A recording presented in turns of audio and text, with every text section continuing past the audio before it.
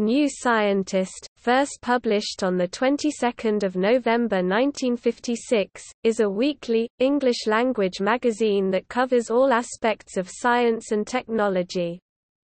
New Scientist, based in London, publishes editions in the UK, the United States, and Australia.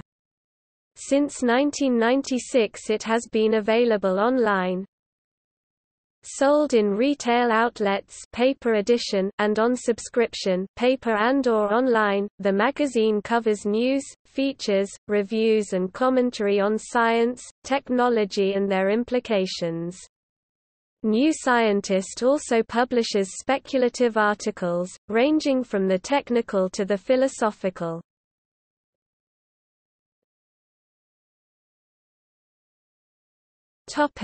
History. The magazine was founded in 1956 by Tom Margeson, Max Raison and Nicholas Harrison as the New Scientist, with issue 1 on the 22nd of November, priced £1 5 as 20 shillings in the pound, £1 and 23 pence today.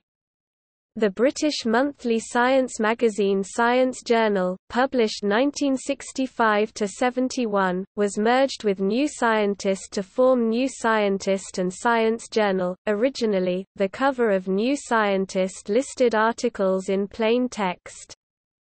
Initially, page numbering followed academic practice with sequential numbering for each quarterly volume. So, for example, the first page of an issue in March could be 649 instead of 1. Later issues numbered issues separately. From the beginning of 1961, "the" was dropped from the title.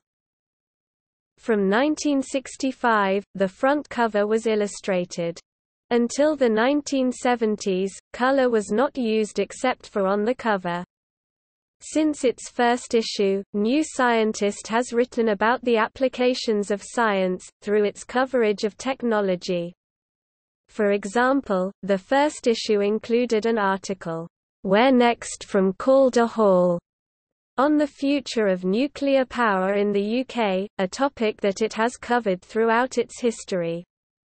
In 1964 there was a regular, "Science in British Industry" section with several items. An article in the magazine's 10th anniversary issues provides anecdotes on the founding of the magazine. In 1970, the Reed Group, which went on to become Reed Elsevier, acquired New Scientist when it merged with IPC magazines. Reed retained the magazine when it sold most of its consumer titles in a management buyout to what is now TI Media.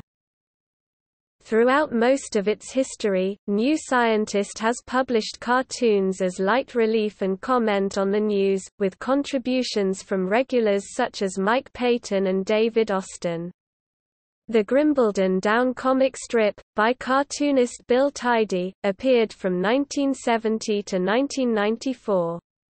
The Ariadne pages in New Scientist commented on the lighter side of science and technology and included contributions from Daedalus. The fictitious inventor devised plausible but impractical and humorous inventions, often developed by the fictitious DREADCO Corporation. Daedalus later moved to Nature. Issues of the New Scientist from issue 1 to the end of 1989 have been made free to read online. Subsequent issues require a subscription. In the first half of 2013, the international circulation of New Scientist averaged 125,172. While this was a 4.3% reduction on the previous year's figure, it was a much smaller reduction in circulation than many mainstream magazines of similar or greater circulation. For the 2014 UK circulation fell by 3.2%, but stronger international sales increased the circulation to 129,585. See also #website below. In April 2017, New Scientist changed hands when RELX Group, formerly known as Reed Elsevier, sold the magazine to Kingston Acquisitions, a group set up by Sir Bernard Gray, Louise Rogers and Matthew O'Sullivan to acquire New Scientist. Kingston Acquisitions then renamed itself New Scientist Limited. Modern format. New Scientist currently contains the following sections: Leader, News, Upfront, Technology, Opinion, Interviews, Point of View, Articles and Letters, Features including cover article, Culture Lab, Book and Event Reviews, Feedback, Humor, The Last Word, Questions and Answers, and Jobs and Careers. A Tom Gauld cartoon appears on the Letters page. A Reader's Letters section discusses recent articles and discussions also take place on the website.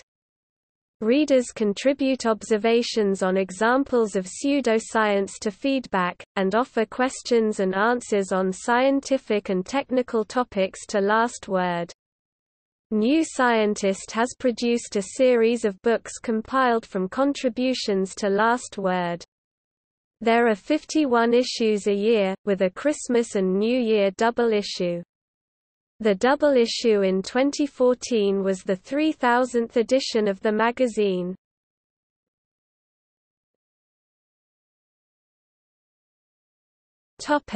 Staff and contributors. The editor-in-chief is Emily Wilson, executive editor is Graham Lawton, managing editor is Rowan Hooper and editor-at-large is Jeremy Webb. Consultants include Fred Pierce, Environment, Marcus Chown, Cosmology, and Linda Geddes, Biomedicine. Simon Ings and former editor Alan Anderson are contributors.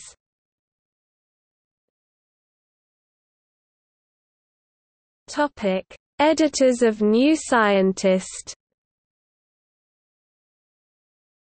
Percy Cudlip (1956–62), Nigel Calder (1962–66), Donald Gould (1966–69), Bernard Dixon (1969–79), Michael Kenwood (1979–90), David Dixon (1990–92), Alan Anderson (1992–2000), Jeremy Webb (2000–08), Roger Highfield (2008–11), Sumit Paul Chowdhury (2011–18), Emily Wilson, 2018–present.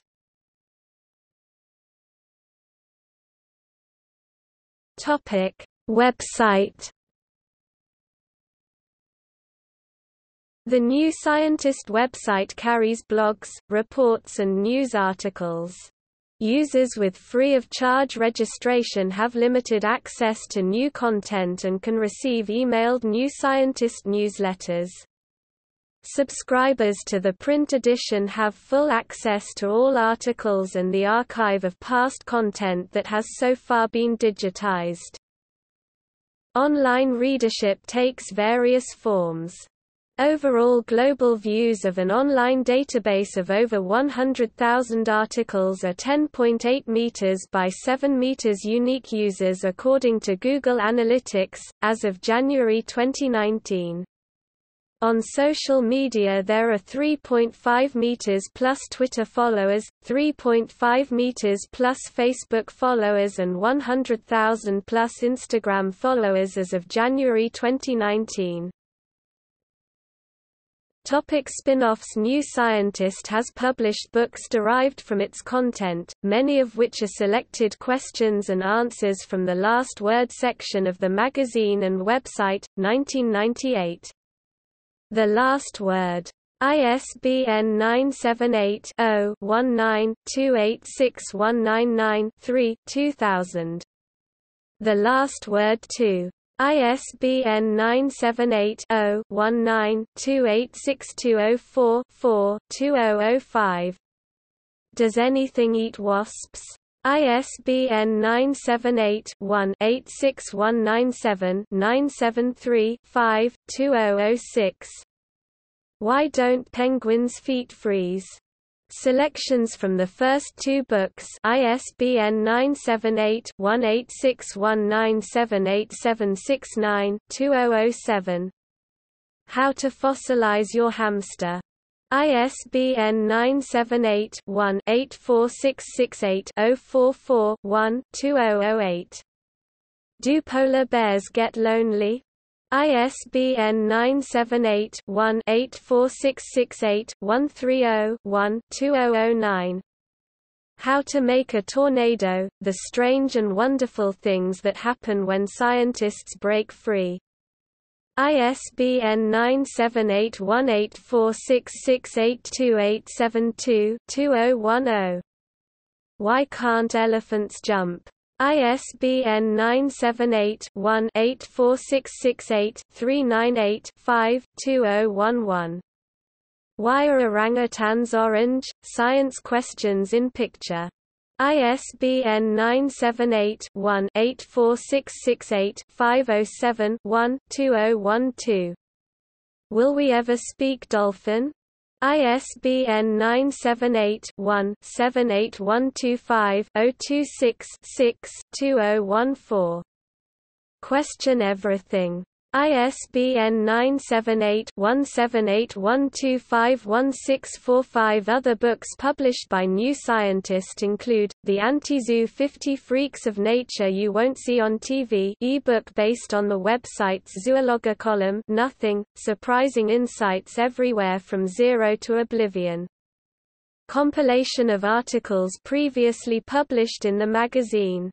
ISBN 978-1615192052. New Scientist, The Collection series of e-books on specific scientific topics VOL1 The Big Questions, The Unknown Universe, Guide to a Better You, The Human Story VOL2 Our Planet, Being Human, Medical Frontiers, The Human Brain, 15 Ideas You Need to Understand VOL3 Discovering Space. New Scientist has also worked with other publishers to produce books based on the magazine's content. 1992 Inside Science, edited by Richard Fifield, published by Penguin Books. ISBN 0-14-014570-2, 1992. The New Scientist Guide to Chaos, edited by Nina Hall, published by Penguin Books. ISBN 0-14-014571-0. In 2012 ARC, a new digital quarterly from the makers of New Scientist, exploring the future through the world of science fiction and fact was launched. In the same year the magazine launched a dating service, New Scientist Connect, operated by the Dating Lab. A Dutch edition of New Scientist was launched in June 2015, replacing the former Natuurwetenschap en Techniek (NWT) magazine. The monthly magazine, published by Veen Media, is sold in the Netherlands and Belgium. Since 2016, New Scientist has held an annual science festival in London. Styled New Scientist Live, the event has attracted high-profile scientists and science presenters.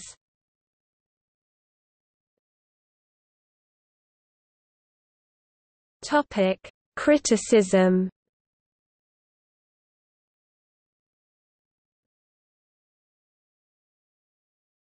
Topic: Greg Egan's criticism of the EmDrive article. In September 2006, New Scientist was criticized by science fiction writer Greg Egan, who wrote that, "a sensationalist bent and a lack of basic knowledge by its writers," was making the magazine's coverage sufficiently unreliable to constitute a real threat to the public understanding of science.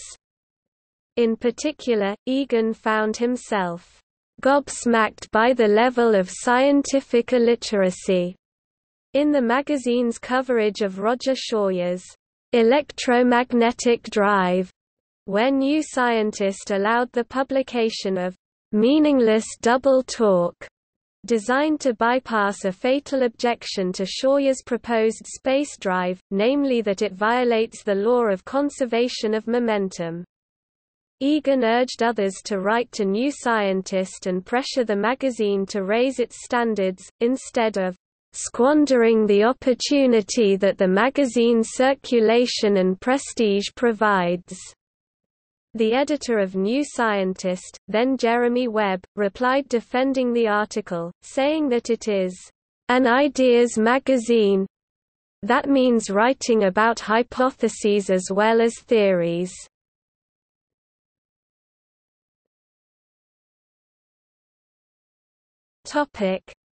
Darwin was wrong cover. In January 2009, New Scientist ran a cover with the title, "Darwin was wrong." The actual story stated that specific details of Darwin's evolution theory had been shown incorrectly, mainly the shape of phylogenetic trees of interrelated species, which should be represented as a web instead of a tree. Some evolutionary biologists who actively opposed the intelligent design movement thought the cover was both sensationalist and damaging to the scientific community. Jerry Coyne, author of the book Why Evolution is True, called for a boycott of the magazine, which was supported by evolutionary biologists Richard Dawkins and P. Z. Myers.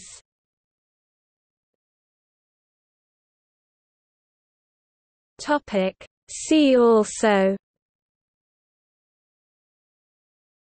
Citizen science, a first use of the term citizen scientist was in New Scientist in October 1979. List of scientific journals. Nominative determinism, a first use of the term nominative determinism, was in a December 1994 issue.